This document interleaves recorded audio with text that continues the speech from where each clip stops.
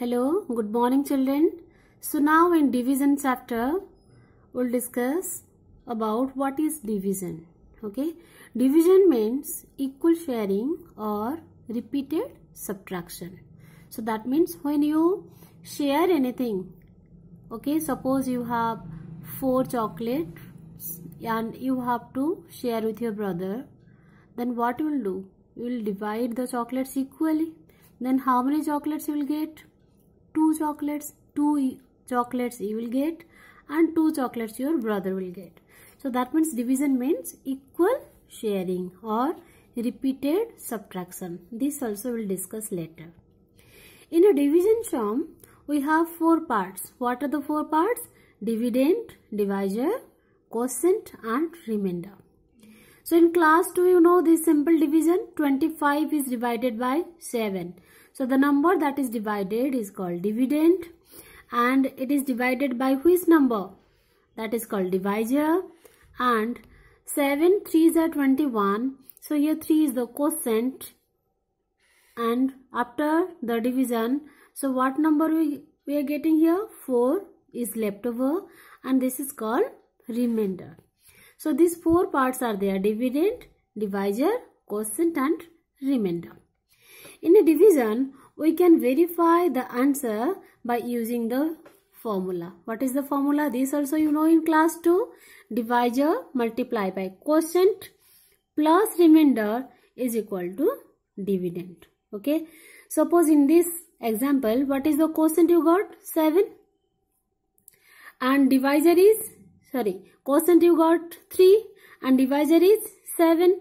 So divisor multiplied by quotient. So divisor is 7 multiplied by quotient is 3 plus remainder 4.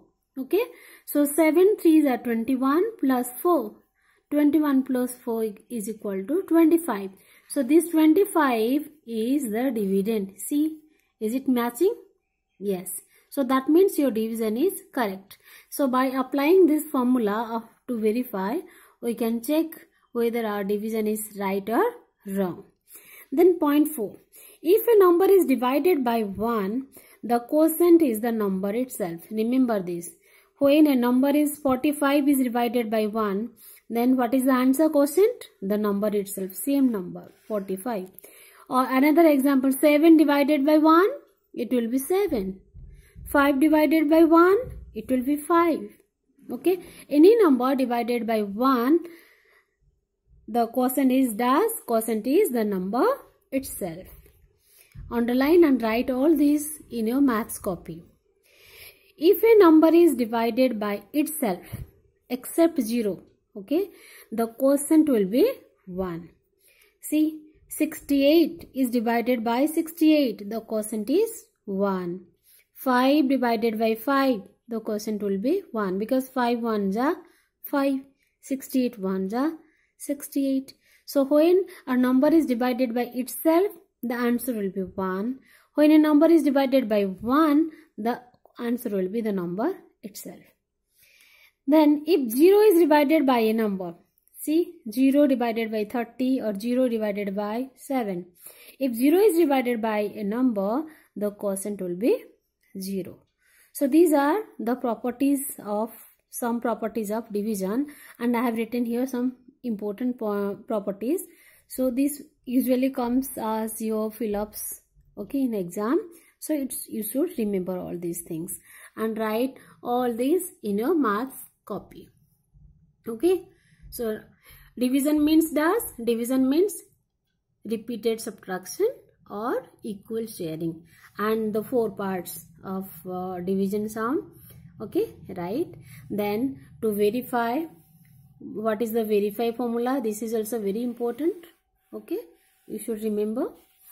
And then point 4, okay, point 5 and point 6. Now, if you want to go through your book also, see the book page number 76. In page number 76, you mark same thing that I discussed in the copy. Okay, so underline all these that I have highlighted. And this is also very important. In a division sum, the remainder is always smaller than the divisor. Okay, the remainder can never be greater than the divisor. If it will be greater, that means your division is wrong. Okay, so all these things you underline and highlight and remember. Okay.